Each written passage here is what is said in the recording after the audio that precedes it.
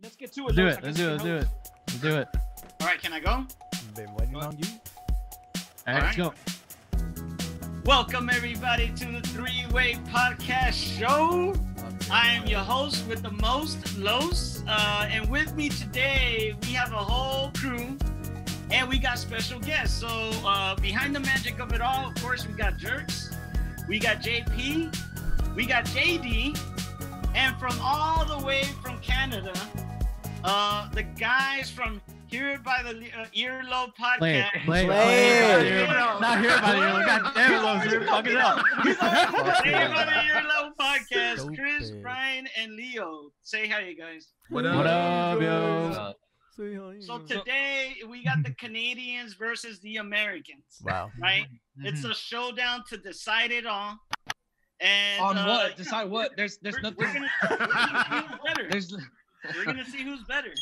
So but seriously, guys, obviously with current issues going on, I want to get everybody's perspective here on the differences, basically, on COVID. You know, you guys are going through it, or gone through it, or went through it. I don't know. We're still in the middle kind of of going through it, yeah. Yeah, we're in the midst of it again. If you've been watching the news, as you know. Yep. So yeah, Again, we're still on the first wave. What you mean? Again is for the next couple months. But yeah, sure. But yeah, I want to see how's it going for you guys over there, and then from your perspective, how do you see America going through it?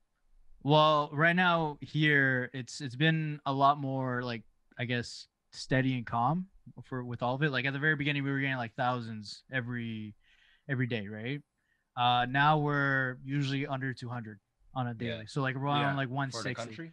For the whole state or province for us. In Ontario.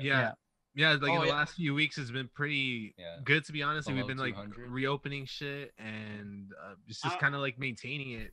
Go ahead, JD. I was gonna say, which province are you guys from? Ontario. Okay. I was listening to your guys' last episode, and y'all were talking about the club. That that was kind of funny stuff. Yeah, so downtown Toronto, we have a street called King Street, and that's where a lot of these big fancy clubs are. And one of them decided to have an illegal secret party one night. And right now, at the time, we're only allowed to gather in max of 10s, and they reported up to 150 people spotted at this club. Hold on, do y'all know anybody that showed up there? No, not that we. Also, no one's gonna come out and say that they went there. You know what I mean? Like I could have been there. I'm not gonna tell these guys. Yeah, I was about to say, I ain't gonna put nobody on blast right now. Word. I don't know what you're talking about. I was there. The fuck? Yeah. So have you guys gone out much? Is there, or y'all really like digging in, or is it periodically? Yo, like the last month and a half, I would say we've been kind of like, all right, let's just like chill a bit more and more and more. And now like the last few weekends, obviously, it's been getting nice out here, and like everyone's going to the parks. Everyone's going to the parks. Everyone's just drinking at the parks. So everyone's just kind of like, all right, I think we're good. We're still gonna, you know. You still have to wear a mask and like stay apart from people, and they only let a certain amount of people in stores or restaurants, but everybody's out now. You know, it's kind of in the sense it does feel like we kind of like got over the worst of it, but I've seen many times people are just like, you know, so okay, we're good now. So like for us right here, because we live in Houston, Texas, and so Texas is like, I don't know if y'all know this, everybody thinks like we're cowboys and we ride horses and shit. That sounds about right. And we're like our own like nation, really. Texas is its own thing, so we're different from the rest of the country in that regard. So for us here, like we never really shut down completely. We were still open. All right, like, people were still going. Everything was open. Like everything was open. There was like 75%. No, there was like a month that everything was closed. Just 1 month. And then people started complaining, and then they opened up everything, and then the spike in COVID happened, and then they're starting to shut down stuff again. Damn. Well, so what ended up happening is like the bars were closed, but they started like complaining because they weren't working, they weren't making money, so they opened the bars like to 25%. And then a week later, it was 50%. But no one followed those. Yeah, nobody. No one did. So like.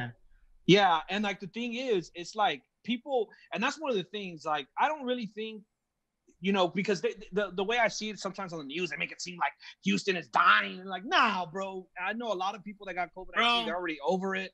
Like, it's already passed. I literally, like this, yeah. Already, look, I already had one. I work at a bank, so I'm essential over here. So I've never really stopped working. I've been at work this whole time. At a point, we did kind of limit the branch. We're not really limiting anymore. Just today, I had someone come in, and now I didn't attend to this person, thank God, but they straight up told my coworker who was attending to them that, yeah, I just got hit with my second case of COVID. Yeah. No, you're doing here. And they went to the bank? They went to the bank, but bro. See, that's why everyone thinks crazy. Like, oh, it's like the government or like we have here. It's not. It's just stupid ass people. Like, I'll give you an example. So my sister works for the medical field, and she works for a call center for heart surgeons and things like that. And so they've been like on a lot of extreme lockdowns. So this dumbass that works alongside her coworker goes to Miami, gets COVID, comes back to Houston, takes a test, and goes to work the very next day. Next thing you know, they had to shut down everybody because they had to quarantine everybody. It's just stupid people. Like, if you know you have COVID, like, sit your ass at home. But that's the thing. A lot of people don't. And it's not really the government's fault, or it's just stupid people being dumb. Well, I think it goes two ways. I think it's Americans being very selfish. I mean, I think we have a lot of that here. Selfishness. Don't worry about anybody else. And then I don't.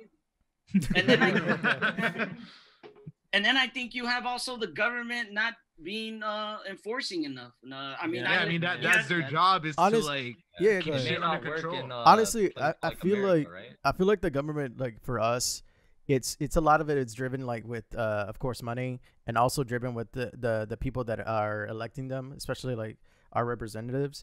Like I think like since we're such a huge state, we're Americans, it's really hard for us to just be like, oh yeah, let's stay home, try to protect everybody, because COVID, yes, it's fast spreading, but the thing is like it's not gonna kill everybody. The thing is it's gonna only really hurt people that are already sick with some kind of like already like past diabetes, whatever, or is elderly. So if you're like young, you're not gonna give a shit, especially like here.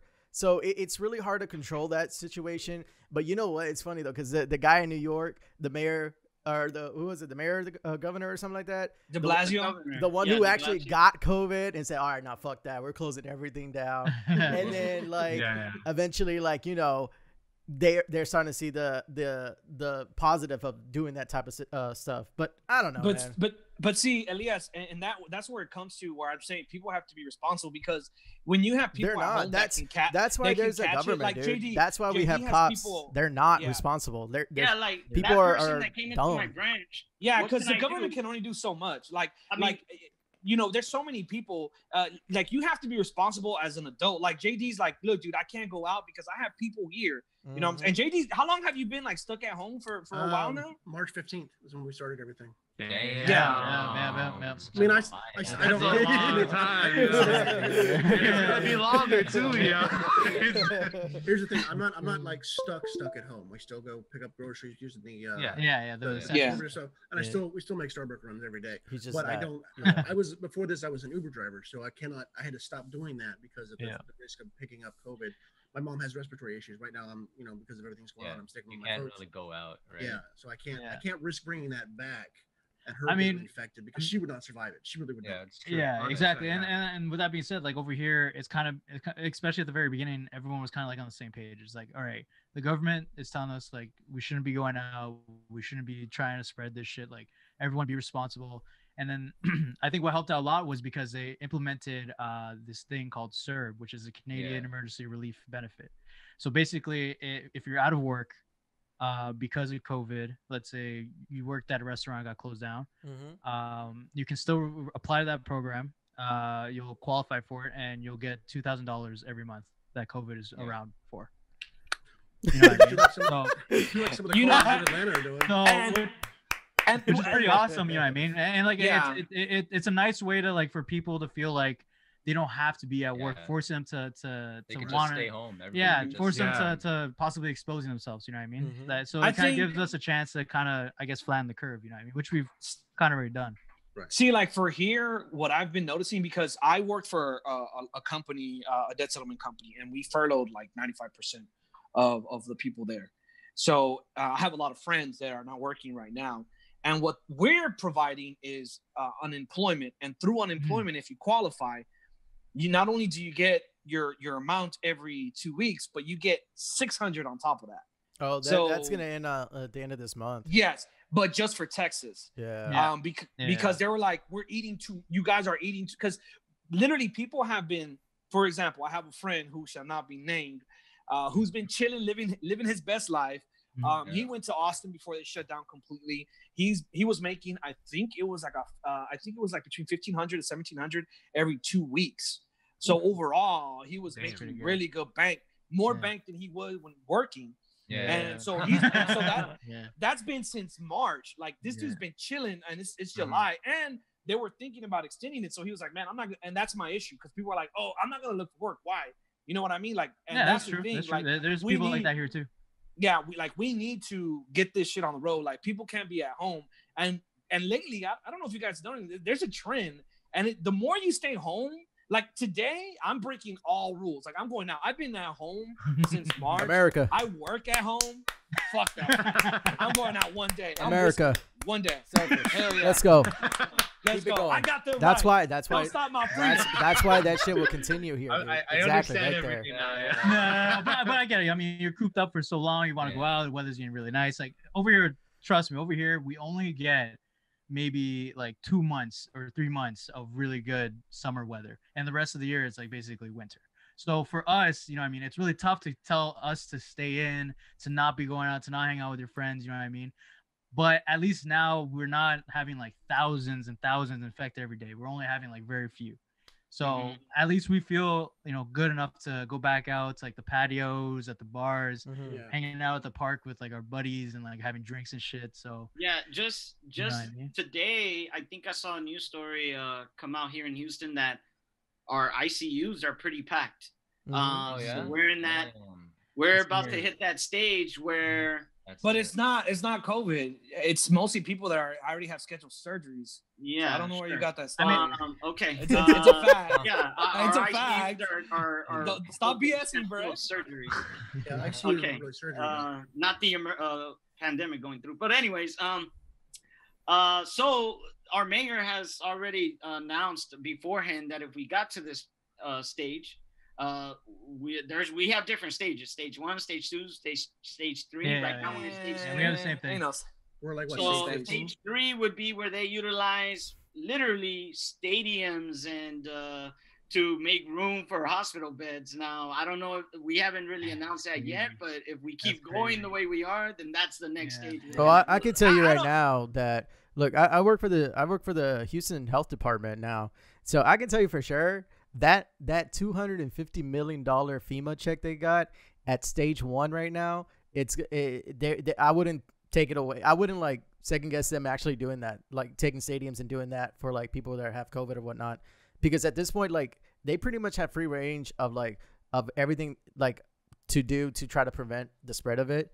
But that doesn't mean like even at work, dude. Like yesterday I was at work and they're like, oh, now it's mandatory for everybody here, especially everybody who works for the city, to always have your mask on. Doesn't matter if you're like sitting like at a cubicle. The only times you can take it off is like if you're eating, and that's it.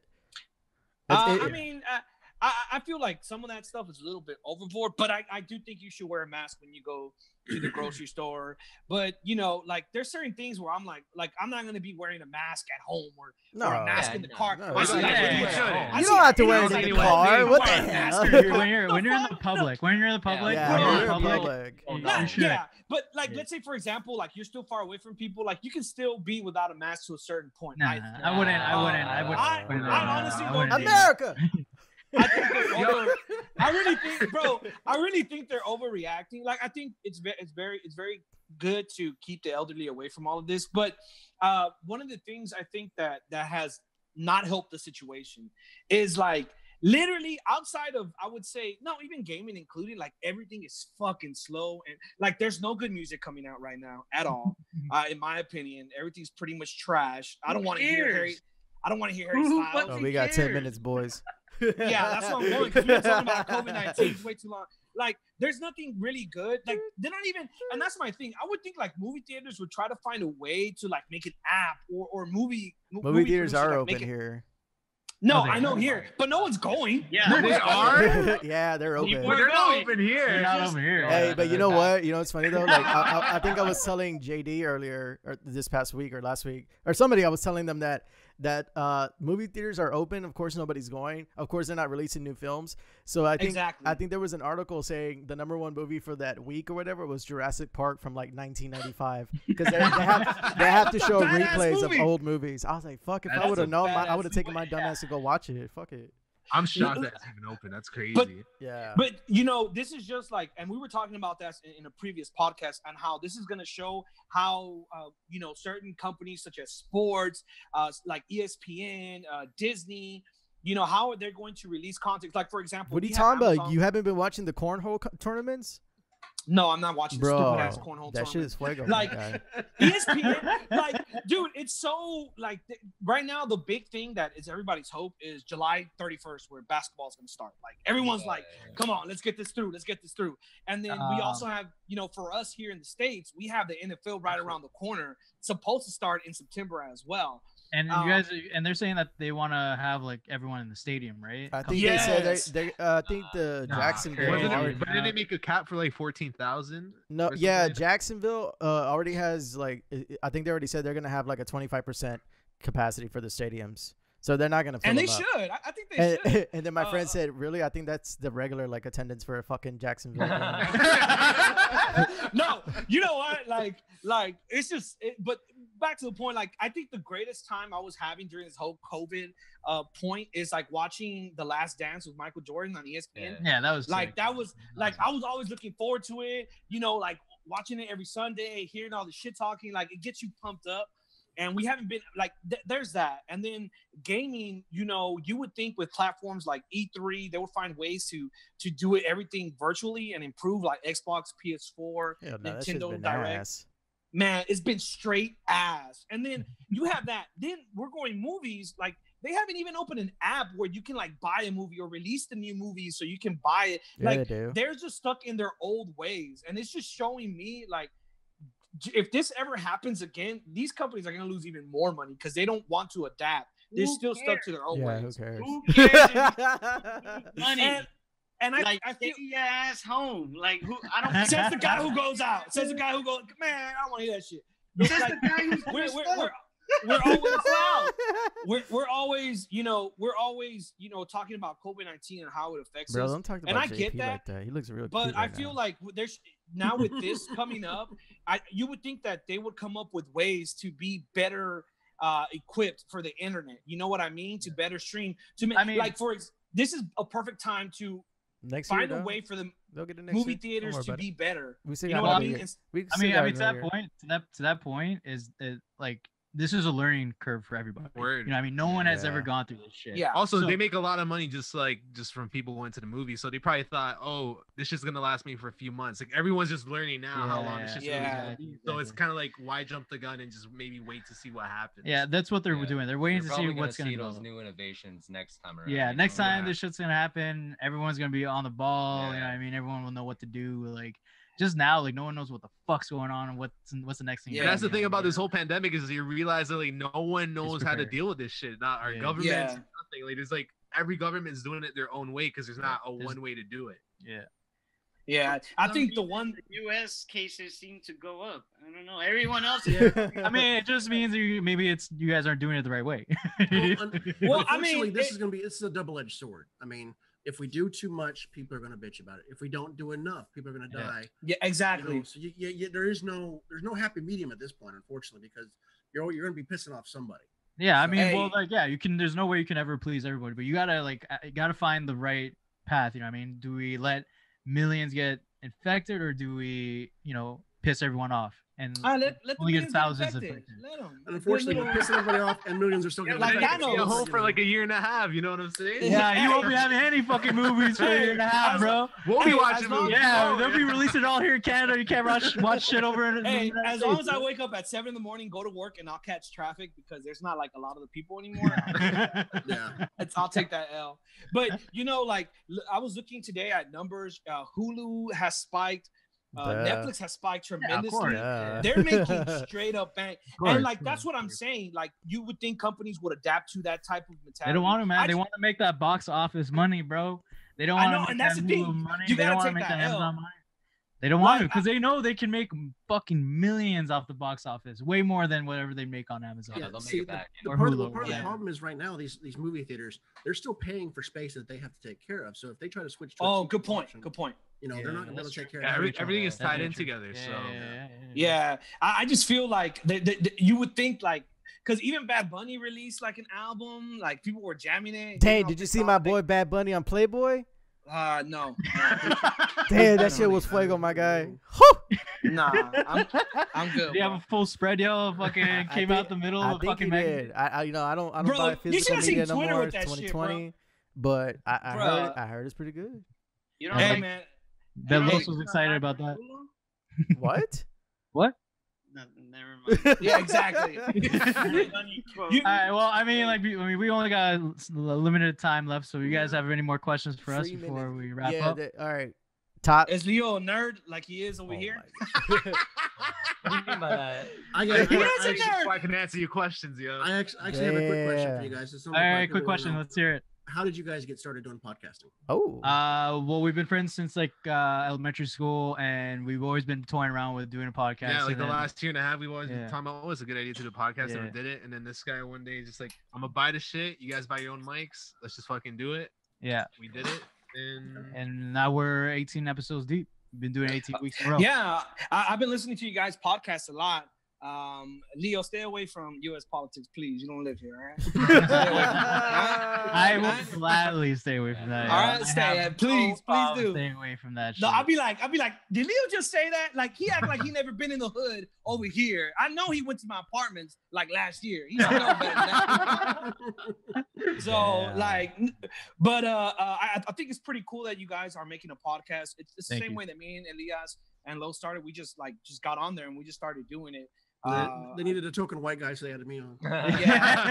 We needed diversity. Diversity. Never before has a white guy been used for cultural diversity. So, tell the people where they can find your content, guys. You can find us on Spotify. If you go Spotify, put in "Played by the Ear-Lobe," you'll find us on there, as well as Apple Music. We're on there as well. You guys don't do video yet, or what? No, so we actually are gonna announce come our season finale, which is episode 20, that we're gonna be implementing a video for our second season. Oh, wow. Okay. Hey, I just got for real spoilers. I just gotta say one thing, Leo. Take that damn 90s picture off the Played by the Ear-Lobe thing. It's like straight up 90s, bro. We've been saying that. Yeah, we're still working on it.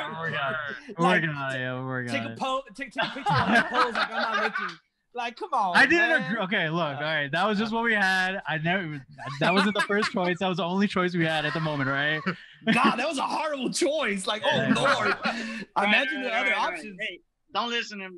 But thank you guys for joining. Man, appreciate it. Hard work. Thank you for having us. Hard work. Yeah. Hey, next time we need to use something that doesn't give us a fucking timeline. You know what I'm saying? For real. There's a countdown. Holy shit. Well, we'll just get started on time next time. That's too. Stay safe. Wear a mask. You too, guys. Stay safe. It's bad down there, so peace. Don't worry. Be safe. I'm from Texas. We'll survive. Wait, say it one more time, Elias. America. USA.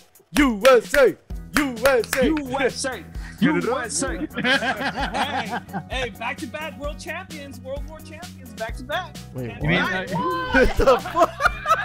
Yo, back to back. Way, man. Yeah, back to back. Back to back. Guys acting like it's a fucking NBA, NFL fucking regular season. World War champions. Hey, right now y'all beat Germany if it wasn't for us, bro. Y'all beat Germany, bro. Yeah, I remember it like it was yesterday. You're right. Hey, it's like Brazil. Their 5 rings are from it's like the Cowboys. Their 5 rings are from the past, but they always love to bring it up. Hey, it is what it is. You're no better, yo. All right, go ahead, Los. Later, guys. Peace out. Turn your lights, Los. Good Lord. Bye. He's quarantined.